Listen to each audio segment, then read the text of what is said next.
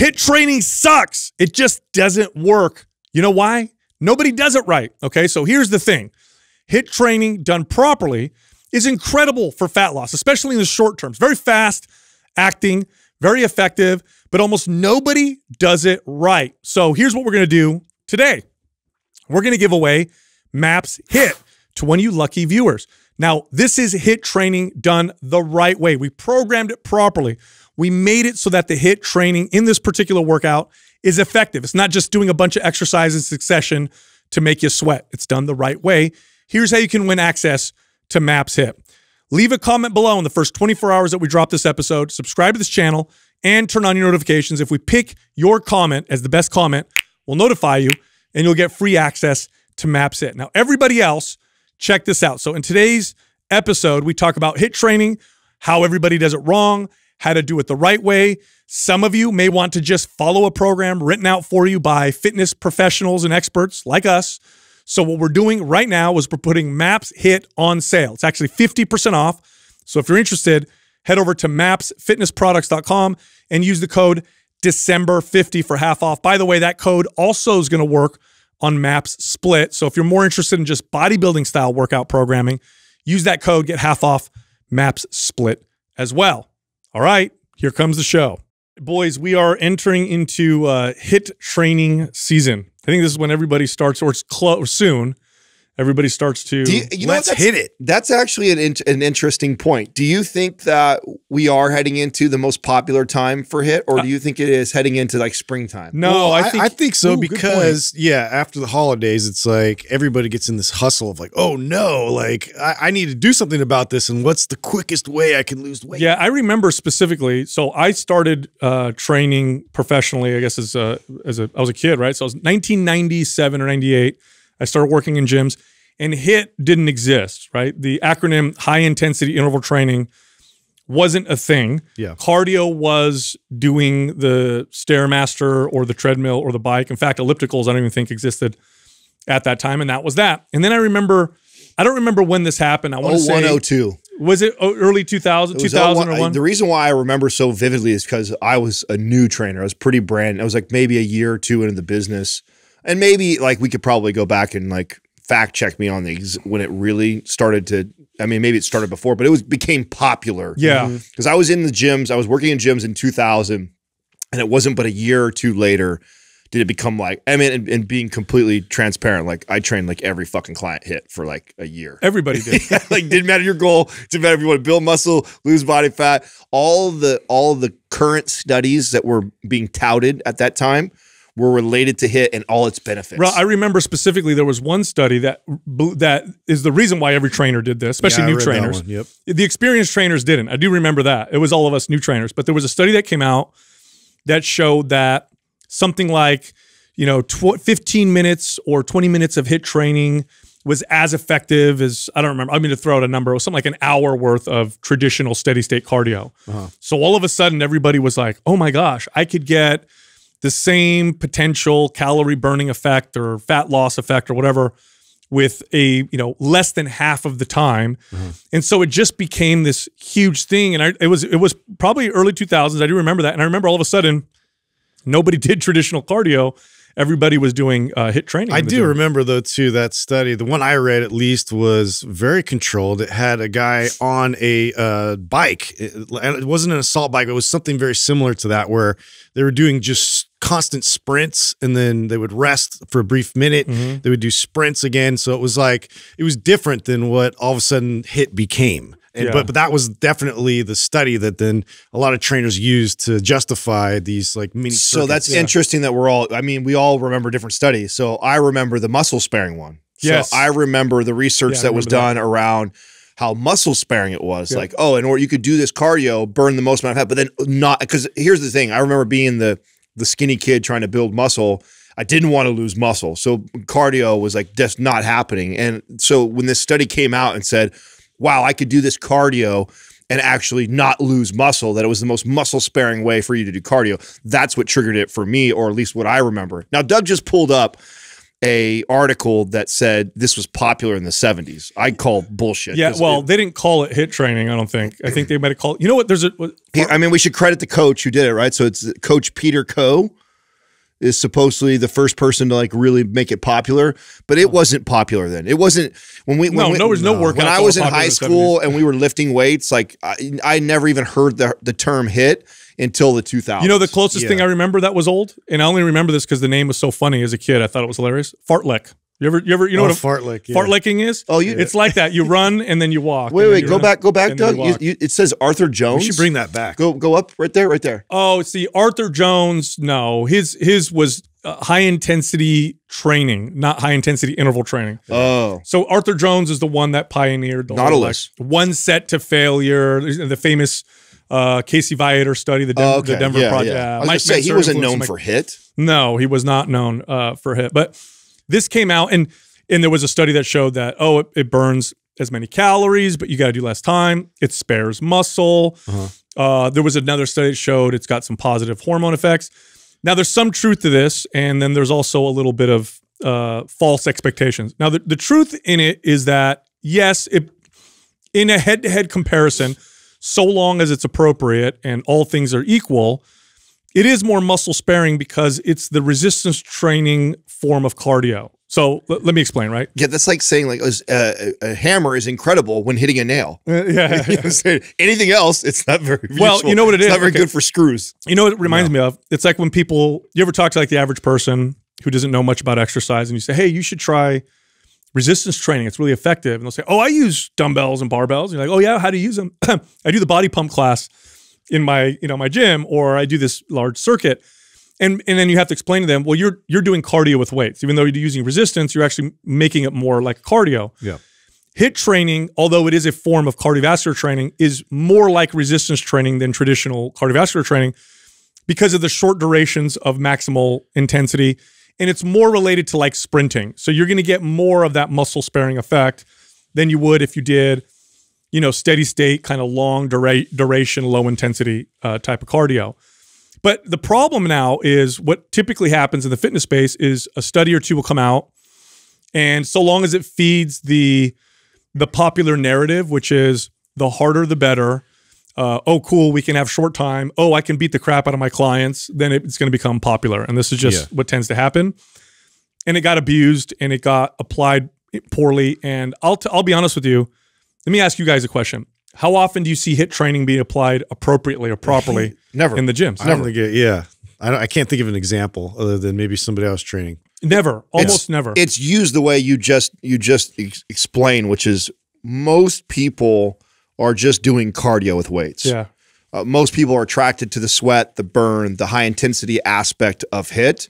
And so the protocol, the prerequisites get kind of thrown out the door, and it's just, can I make this client sweat and burn and feel like they got an incredible workout? And what really that ends up mirroring more like running on a treadmill and Stairmaster. Yes, you're using dumbbells or barbells to do it, but it actually looks more like what's going on inside your body looks more like what happens when you get on a treadmill than when you actually lift weights. Totally, because if you apply HIIT training properly and you do it right in a short period of time, because your body will adapt to it after a certain period of time, but if you do it right, it's extremely effective. Yeah. But it also has to be appropriate for the person.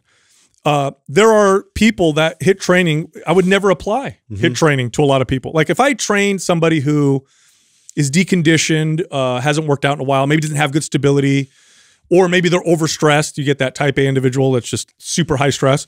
HIIT training is terrible. It's a super high intense way of getting their body to crash or injure themselves. Yeah. Unfortunately, the people I just labeled are the ones that often gravitate towards HIIT training. So it's it has to be for the right person.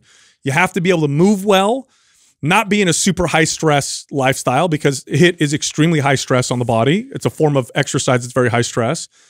And if you're not any of those two things and you do it right, and there's more that goes into it, then it can be, very effective. Yeah, I mean, that really, I guess, is why usually it sounds like we're against HIIT, or at least me personally. It's just because I've seen so many examples of people out there that can't even maintain proper posture just through like a strength exercise where you're just supposed to be controlled. You're supposed to have control over your body, and without restriction in the joint, without pain in the joint, and be able to, apply these movements with ease, and then to then jump them into something that's like really explosive and fast paced.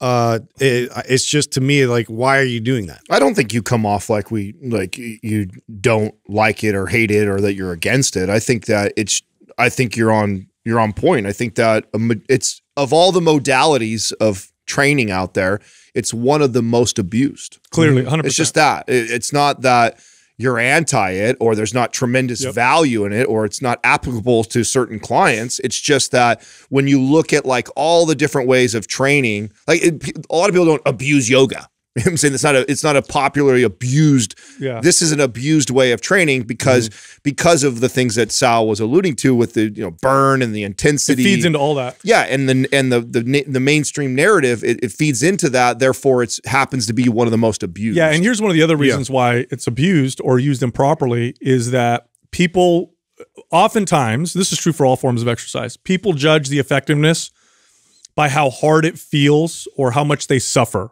through the workout. And because HIIT training literally has intensity in the name, now crappy coaches and trainers and popular fitness media companies can sell programs that just do that. And so then people do it and they're like, oh my God, I could barely finish and I'm breathing hard and I'm sweating. This is a great workout, when in fact it's not. Here's one of the number one biggest mistakes I see with HIIT training. When I examine HIIT workouts, which if you look at all the most popular workouts that are sold to the workout programs that are sold to the average person, HIIT style workouts have to be near the top, right? That style of training's got to be up near the top. So when I look at all of them, I almost never see great workout programming. It's almost like, this is probably what happens, is they throw together difficult exercises together and they say, it would be really hard after doing jump squats? Burpees. Oh, what we could do next? Let's throw in some windmills, or let's throw in some, whatever, to make it really hard. And there's almost no focus on programming. It's almost like the exercises are interchangeable. It doesn't matter so long as you do them in a row. Well, I clearly remember doing that myself. I remember sitting down and writing HIIT workouts for clients back in 01, 02, and what decided what exercise I'd put there was I was always thinking what was going to elevate their heart rate up the most here. What could I do? So let's say I'm trying to attack the full body. Like, this is exactly the thought process of my programming back then. This is why I wasn't a great trainer. But I also know that almost all trainers did it this way. It's like, okay, today's a full body routine. I got to train this client. So I got to hit bis, tris, shoulders, so that. Well, I know that when my client does a bicep curl, a tricep push down, and a lateral raise, their heart rate doesn't get up there very high because it's a very, very small muscles that we're hitting. So what I want to do is I want to do a squat first, then I'm going to do that, then I'm going to do this. And then when I go to the next series of exercises, I'm going to pick another compound lift first and then do the smaller muscles because I'm going to elevate the heart rate to keep it up while I do all these other, so I get the most calorie burn. That was the thought process when writing a HIIT program back then. And I still think it is today. So when you see, and that's what I see when I walk in a gym and I see trainers training clients, is I always see a compound or plyometric exercise paired with the little auxiliary movements. And what they're doing. They're using those compound lifts or plyometric exercises to elevate the heart rate so that they're burning more calories when they do the simpler it's always movements. Jump squats, jump lunges, squat press, burpees, all just kind of thrown together. Sometimes jumping jacks. Mountain climbers. Yeah, they'll throw mountain climbers in there because the trainer's like, what else can I do? I ran out of exercises. This will make them really tired. I like the term programming when we talk about designing a good workout, because we can take that word and as an analogy, we can look at programming for like technology or computers, right? If we break it down, and I'm not a programmer with computers, but I could safely say that a lot of programming is basically ones and zeros, right? So it's ones and zeros, but those numbers aren't interchangeable. I can't just throw a bunch of ones and zeros out on a computer screen and then expect it to make a program. There has to be an order, and there's a way you put them together that creates the beauty of whatever program you're trying to create. Well, now take that understanding and apply it to exercise. Rather than ones and zeros, what good trainers and coaches have to work with are exercises, tempo, rep ranges, exercise order, what we start with, what we finish with, what follows each exercise. And I'm sure, by the way, an engineer would tell you that's what coding is like, Absolutely. too. That there's all these different variables. You're saying ones and zeros because we know nothing about it. 100%. I guarantee an engineer would say there's all kinds of variables just like that. 100%. And good programming results in the desired result. It ends up with the result you're looking for: fat loss, muscle gain, balance, symmetry, aesthetics, right? If I just throw a bunch of stuff onto a piece of paper and say, here's your workout, and there's no emphasis on good programming, what you're going to get at most is you'll move and you'll sweat. Yeah, you'll get tired. Here's what you'll get at worst: injury, overstress your body, muscle loss. You're going to feel like crap, hormone dysfunction, right? Which often happens when people just do a lot of these workouts because the programming sucks. So number one, with high intensity interval training, the programming matters as much as it does with any other type of workout. Arguably more. You're right, because because the intensity and how you're working so quickly, that a small, like the wrong programming, the wrong exercise at the wrong time is going to greatly increase risk of injury or reduce the chance of really good results. So programming makes a huge difference, and most HIIT programs are not written with that intent whatsoever. They're just written with exercises that are hard. This is why, for example, when we created our HIIT program, we spent a lot of time. We actually sat down and spent a lot of time figuring out the order and the reps and how we're going to do these particular exercises, because we know that that's one of the most important features of a good workout. Yeah, because we're doing these with speed now, and we're cutting our rest time. And so what does that transition look like going into another exercise? Like, as a coach, you got to make sure you're setting your client up for success. So there's not a whole lot of things they got to battle in terms of like being able to control their body, be able to be composed, and not fatigue them too early, right, in the workout, and something that they can kind of string out. So all of those little factors matter when you're stacking these exercises together. Well, for the audience that actually cares about this stuff, it was the largest launch and the biggest program launch we'd ever did in Mind Pump's history. And by the way, we didn't come out with that program until we wrote lots of other prerequisite programs. And I remember that. I remember our marketing team was so mad at us for not coming out with it first, but we're like, we can't responsibly do this until we have these other things that people can set themselves up. Also the only program of all programs that we have that has a warning on it, because we know that it's abused so frequently by people, and that we don't encourage people to stay in that. And of all the programming that we have, it's the one that I would not recommend that people run in a loop. You could get away with running MAPS Anabolic all year long, the way it's phased, it's set up. And it doesn't mean that you couldn't technically do HIIT, but we don't recommend it because that's what most people do. No, I think the best way to apply HIIT training, if you want maximum results, is to use it as a way to interject it into other workout programming. So 2 or 3 months. Interrupt all the other MAPS programs. Yeah, so like you'll follow MAPS Anabolic, and then you'll do MAPS HIIT, and then you'll go and do maybe MAPS Performance, and then you could do MAPS HIIT again. And in that short period of time, it's very effective at burning body fat, improving stamina, improving strength endurance, and that kind of stuff. Go ahead. Well, I was going to say, and this kind of leads into the next point, but like back on the programming side of it, it may look simple on paper. It may, and this is something like, as far as a critique, if it gets any critiques, the way that we program this is because we intentionally made sure that the flow was right, that as you're performing these exercises, you're still able to do them with correct form and composure. And to do that, you're not going to want to throw the kitchen sink at there just to wear you out, which is what you see on TV, which is what you see in magazines. And you see all these like crazy ass workouts that have like all the coolest, you know, craziest looking exercise and moves that are worthless. Yes. So, you know, just to bring it back down, distill it down to what matters, and to perform it and execute it, you know, with perfect form is something that is a big deal. For some reason, of all the forms of exercise, HIIT training somehow gets a pass for perfect form. Now, bad trainers and bad coaches and people who don't know will have bad form when they do almost anything, because they're just after the burn and the sweat. But I've even seen decent trainers take form and throw it the window when it comes to HIIT training, because the goal they think with HIIT training is the intensity aspect of it. So it's almost like, well, your form can be a lot looser with this exercise because we're doing HIIT, or you don't have to be perfect. That is so wrong. Well, it's because they have the wrong people doing it. That's why. You see, it's most popular used with people that are overweight and relatively new to the gym as this quick way to get them to shred body fat and hopefully hang on to some muscle or build a little bit of muscle.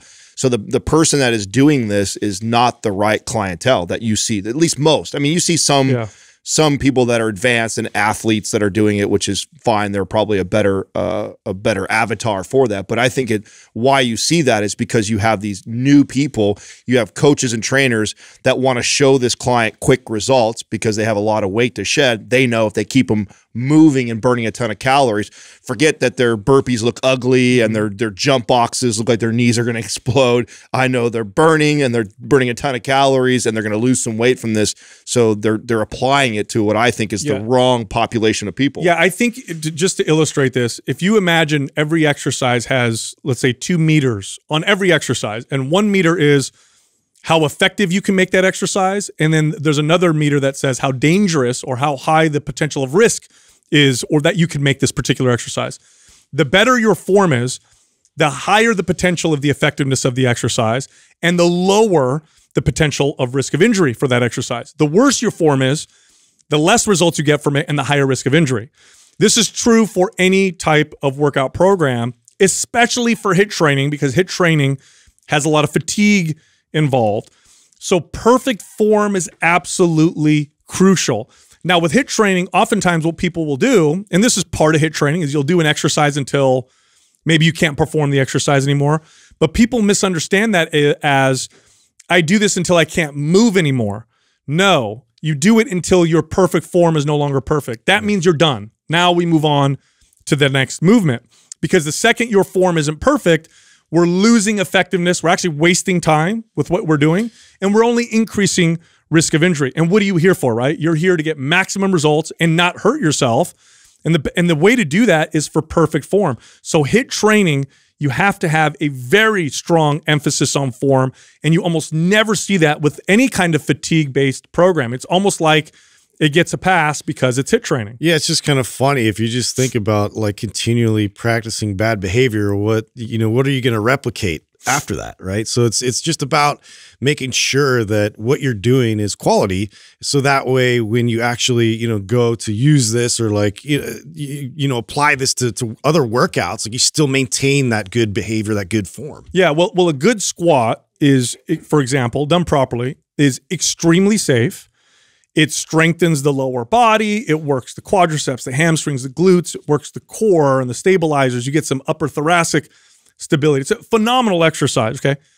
A squat done poorly trains all those muscles I just explained not very well, and now you've dramatically increased your risk of pain and injury in your knees, in your low back, in your hips, in your ankles, which is why HIIT training has a higher rate of injury than other forms of exercise. Again, because people don't realize that perfect form is crucial for all forms of resistance training, but especially for HIIT style training. I think part of what leads to that is not only do I think the wrong people are doing it, but also the next point is a major reason for this, and that is the lack of rest periods. Yeah. So not only do I see the wrong people doing it, but then I see coaches and trainers teaching it, again, like cardio, where there's like either no rest periods or very minimal rest periods for the client to fully recover, so then they can go perform that perfect form. Right. When you are exhausted and then you're trying to perform a complex movement like a squat, squats are hard with rest. Yeah. You got perfect rest. You got and you start off. Yeah, on you a rest squat for 4 minutes and it's still hard. Yeah, a squat is still a very technical exercise. Same thing with like a jump box or some of these movements that you see people using in these circuits. And that's another reason why I think this is why you see it poorly programmed and failed, is the lack of the rest. The problem is with HIIT training, we identify it as no rest. And the truth is, you should still have rest. It's not like rest periods with traditional resistance training. So traditional resistance training, you're probably on average resting 90 seconds, maybe a little less, maybe a little more, depending on what phase you're in your training.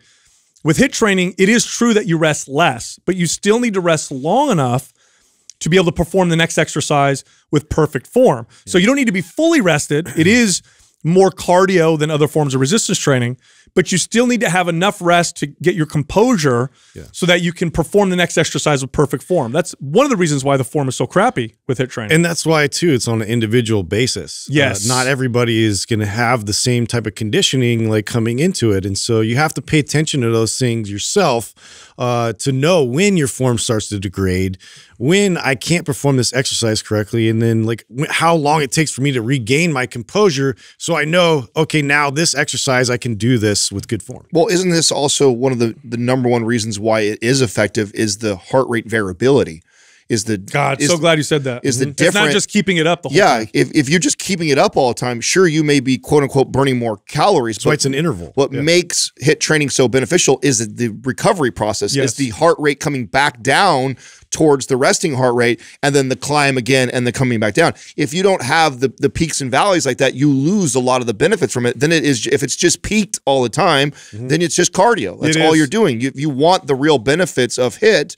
One of the most valuable things that you can do is allow the heart rate to come all the way back down, this is where you have to modify a person. I could have one person where all they need to rest is 30 seconds to a minute because their cardio endurance is there. Yeah, and they go right back at it. Then I have another person, I might have to rest 3 minutes for their heart rate to drop back down for me to go back at it again. So you got to be able to do that. Yeah, yeah. You know, in fact, when you look at the most basic forms of HIIT that are very simple, performed on like an Airdyne or a treadmill, what they tell you to do is to train at maximal heart rate and then wait till your heart rate comes down, however long that takes, before you go and do another interval. A lot of people don't consider that. And to them, it's like, I do this sprint and then I cruise for 20 seconds and I got to sprint again, regardless of where the my heart rate, which does completely defeat the purpose. So good HIIT training would offer you some type of a complex where you're doing multiple exercises. And then you should probably rest long enough to let the heart rate come down, compose yourself before you do it again.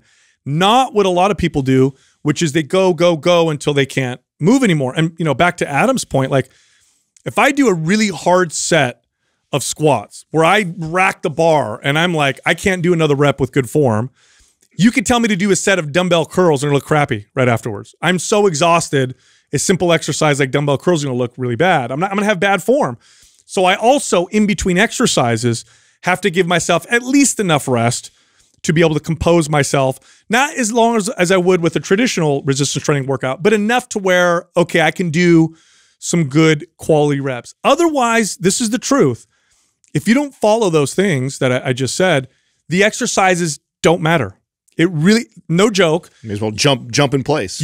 I swear to God, I used to tell my trainers this, that would work for me. I would, after they do a training session, then I would do like a training session for the trainers, because I don't want to, isolate a specific trainer. But I would say to them, if your clients are looking like this, you're not giving them enough rest to compose themselves. I don't know why you guys are putting different exercises together. You may as well just do this. You might as well just have them jump in place and run in circles. Save your money. Totally. Because it doesn't matter. And this is to people who are thinking about hiring coaches. You don't need, if that's what you want to do, you don't need to hire anybody. Literally move for 30 minutes real hard. And it's the same. It's the same thing. So the form is crucial, and the rest is a tool that's used to ensure perfect form, which brings me to the next thing. This is a super big pet peeve of mine. For some reason, one of the most popular forms of exercise in HIIT training is plyometrics. Now, here's the irony of all that. Of all forms of exercise, plyometrics has to be the most specific in terms of how it needs to be applied. Plyometrics literally are, the reason why they exist at all is to improve explosive ability. Now, to improve explosive ability, or to improve strength ability or endurance ability, you have to train it. So I can't get more explosive with plyometrics if I'm not training it explosively. It's impossible to train plyometrics explosively when I'm just doing it in a fatigue circuit. So now I'm just jumping up and down. There's zero explosiveness going on. All I'm doing is jumping, in place until I can't move anymore. Kind of speaks a little to the biomechanics of it, but really, like, what you're trying to do is generate as much force as possible at that one instance. And to be able to do that, you can't have any inkling of fatigue. And so to be able to now take my body through this entire process where I need this triple extension, I need all these joints to communicate with each other at once and to perform this explosively, you know, I need to make sure I'm under the utmost composure and focus. It takes a lot of focus. So to be able to apply plyometrics properly, for one, you know, you need a lot of focus and concentration, and you need to have your wits about you. You need to be not in any state of fatigue. And then also back to the original point of the prerequisites. So to be able to apply these exercises, we got to make sure our joints are healthy enough to handle that kind of stress. Again, the programming on this, right? The reason why people or trainers do this is only because it's hard. It's just like I was saying earlier about the squatting and the barbell complexes. When you would write those, when I would write those, when I was 20 years old on these, I would go, okay, oh man, jump boxes, those are really fucking hard. You know, so I'll put that first, and then I'll do this exercise. And it was literally the whole reason why I'm putting in there is not because I'm going to try and help this person jump better or improve their form or work their quads so much. It was that I know this is going to elevate the shit out of their heart rate. And then I would go to these other exercises, and it couldn't be more programmed, more awful than that, because of how risky plyometrics are. I did the same thing, and that's exactly it. It's like, I'm going to pick a hard exercise just to make you tired. I can do that with much safer like if that's your goal, if your goal is just to get tired, don't pick plyometrics, because what you're doing is you're picking exercises now that have a high risk of injury when you're really tired. If you want to train explosive ability, fast twitch muscle fibers, right? These are the muscle fibers that have the greatest potential for visible change. These are the ones that grow and sculpt. Then you have to do it explosively. You can't do it super fatigued. Otherwise, it's just, again, it's endurance training, in which case, don't do plyometrics. And then back to Justin's point, if you can't squat with perfect form and stability, then you have no business squat jumping. Like, all you're doing is adding an element of explosiveness to something that you can't do. That's when it's not being explosive, right? But if you can do it perfectly and you do everything right and it's programmed properly, plyometrics have tremendous benefits. They can really change the body, and they have so much carryover to your other exercises. I mean, powerlifters. Okay, if you look at powerlifting, for people who don't know, it's a sport where people compete in the bench press, the deadlift, and the squat. And when you watch powerlifting competitions, they don't look explosive. I mean, they're lifting maximal weight. They're grinding the weight up. It might take them 3 seconds to get the weight up, and it's a very controlled, like, strength movement. Yet years ago, powerlifters realized that if they did some explosive training in their training, which meant they used lighter weight and they moved the weight much faster, they got great strength gains as well. I think at some point, people who are training just for muscular hypertrophy, just for size, will really start to figure this out. In fact, you see sometimes people putting plyometrics in their training just to get more development. So it's a very effective tool, but it's a tool that needs to be used properly.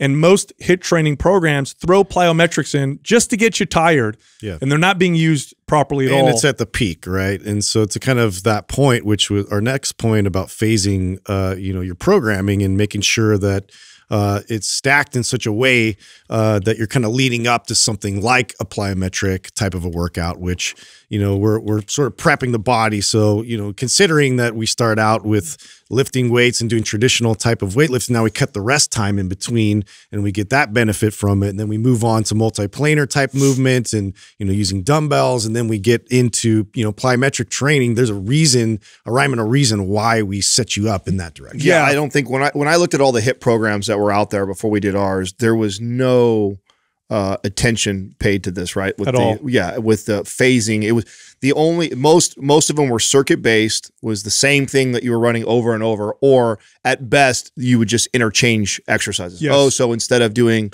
the squat right here, I'm going to put the deadlift right here. Like, that was that's all they were doing to change the routine up, instead of actually methodically thinking about what adaptation are we focusing on right now, running that for a couple weeks and then phasing out of that into something else. You just didn't see that. No theme. Yeah. There's no theme to the phases. Phases need to have a theme: strength, power, multiplanar movement. Because when you're training specifically for a theme or an adaptation, the body does a very damn good job of moving in that direction. If there's no theme, what ends up happening is you get some great results for 2 or 3 weeks. Your body adapts. Look, we've all experienced this. You've done a routine. Let's say you try a new workout. You saw it in a magazine or online, and you're like, oh my God, it's the best workout I've ever done. In the last 60 days, my bench press went up 15 pounds. My squat went up 30 pounds. this is amazing. You're telling your friends, this is the greatest workout of all time. This is going to get me where I want to go. And then all of a sudden, it just stops working. All of a sudden, 4 weeks later or whatever, 6 weeks later, you're working out. You're like, what happened, man? I hit a hard plateau. And then you just, stubbornly stick to it, right? I've done this so many times, right? Just because I remember how great it was a few weeks ago. Not only does your body plateau, then it starts to go backwards. What the hell is going on? Your body got used to it. It didn't work anymore. And you have to change the phase to get the body to continue to progress. And this is true for HIIT training as well. In fact, for HIIT training, phases should be shorter than they are for traditional resistance training. If I'm doing like a bodybuilding style, workout, the phases are 3 to 5 weeks. When we're doing HIIT training, which a total HIIT program is shorter than a total traditional resistance training program because the adaptations happen so fast, my phases are like 2 weeks long. They're not any longer than that usually. I'm not doing 5-week phases of the same stuff. Yeah, and for some reason in the space, you've seen a lot of programs out there that really harp on the muscle confusion and to really confuse the body constantly by throwing everything at you at once, right? And I had argued muscle focus is what you need to be doing. And that's where you start phasing these out so your body can actually get good at something for, that 2 to 3 week. Even if we make it a brief window, that's our focus. That's what we're trying to adapt to instead of just take on all the stress and just hope for the best. Yeah. Go ahead. If you were to explain to somebody the reason behind why we phase, HIIT training so short in comparison to traditional training, would it be mainly because of it's so intense? Is that why? I mean, I think you could. I would say the same. I would say that about plyometrics also, like plyometrics or HIIT training. If you have that type of training in your routine, I don't think I would ever take a client in it much longer than 2 to 3 weeks because of how intense it is. That's the main reason why. It depends on the individual, right? With athletes, you're going to be phasing. Athletes could probably go a little longer. Playing. But see, with athletes, it's not just plyos. There's lots of other stuff that's getting phased. Well, with athletes too, it's the desired outcome is not what 99% of the clients that are hiring. I mean, 99% of clients that hire a coach or a trainer are looking for fat loss, muscle building, or overall health.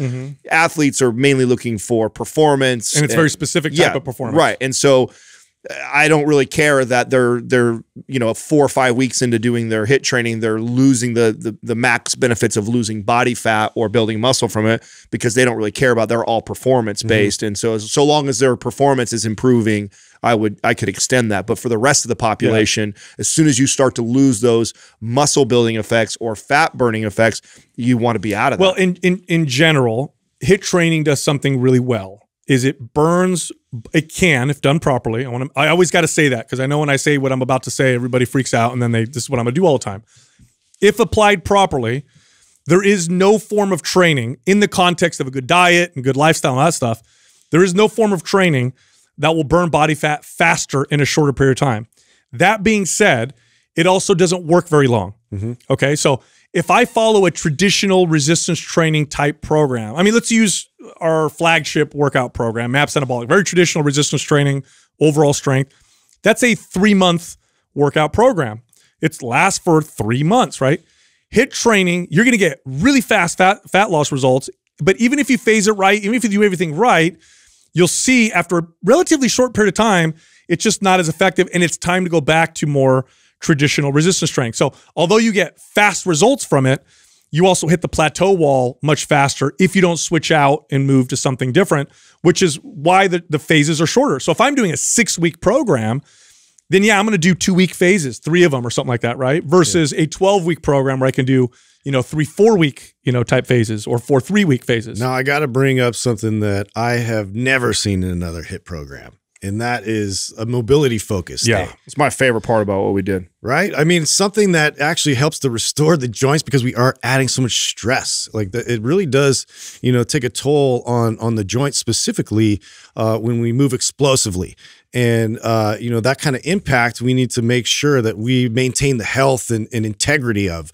And so these mobility sessions, I thought it was imperative that at least we have one day in the recovery day, the active recovery day of going through and addressing all of these joints to make sure that, we're reinforcing them. Yeah. Forward. Well, when you look at even good HIIT training, so everything's done right, it's written properly, it's programmed properly, there's still weaknesses in all forms of training, which is why ideally over a course of a year, 2 years, you change your focuses and you do different styles of training because every form of training, even if it's perfect, has got some weaknesses. And one of the weaknesses of HIIT one of them is the strength, the intensity aspect of it. But that can become a weakness because of the intensity.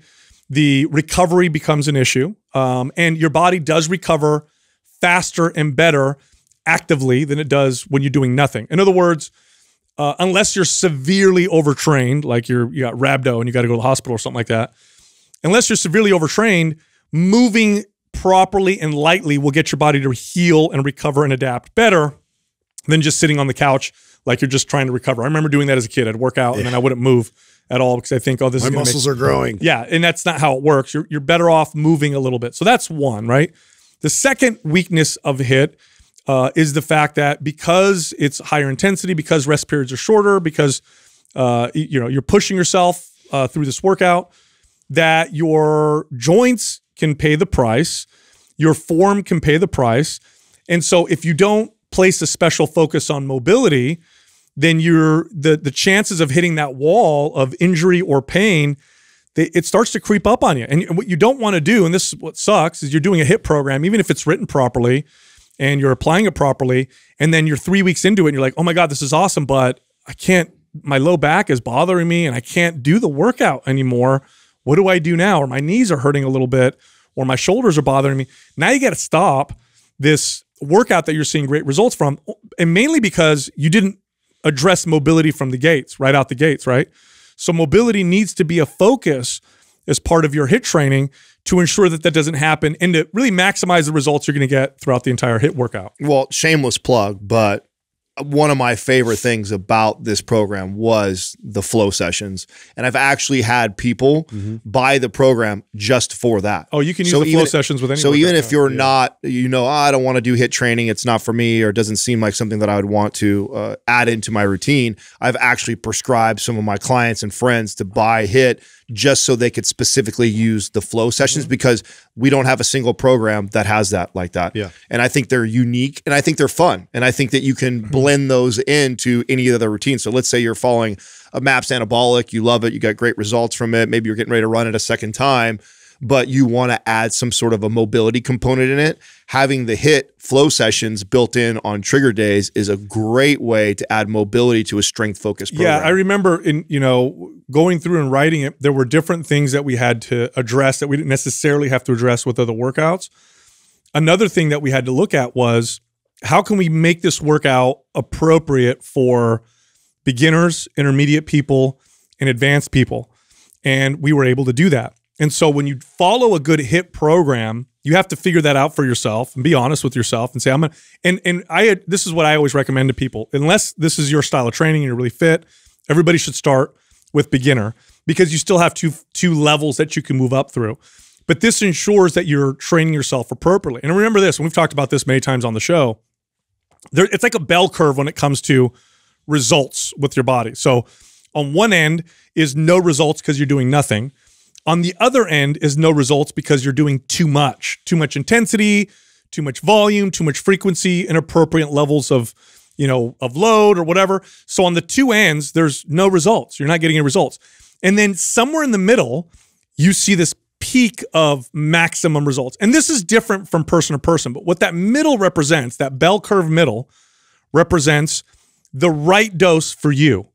And the right dose gives you the best results. And this is why it's so important when you follow any kind of a workout, especially a HIIT style workout, that you follow it and it's appropriate for your body. Because when you hit that magic appropriate level, and I say magic because that's what it feels like, when you hit the right appropriate amount of intensity and speed and frequency and volume and exercises for your body, you don't feel like you're fighting your body to progress. It actually starts to progress for you. And it's a great feeling. This is the only program too that we actually had levels in, right? So yep. Yeah. So this is the only program where we actually built in, like, depending on your experience level, where you should start off with the routine. But by far, one of the most popular programs that we ever wrote, but again, only program that we've ever put a warning on, because again, people get so addicted to the results because they do come on fast.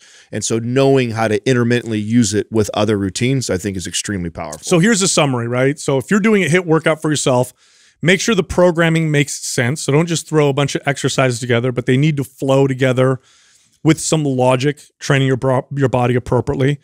Number 2, your form is got to be perfect. So when you're following a HIIT workout, just like any workout, make sure your form is really good.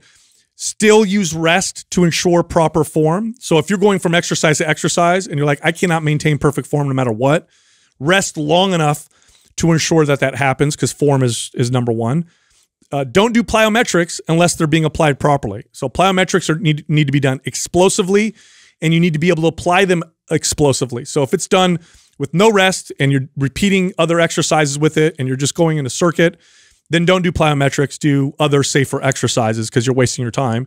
Phase your workouts. And with HIIT training, you're looking at probably 2-week phases. So there's themes, right? Barbell theme, multiplanar theme, plyo theme. You know, train in 2-week phases or so. That'll get your body to progress more consistently. You'll hit less plateaus as a result.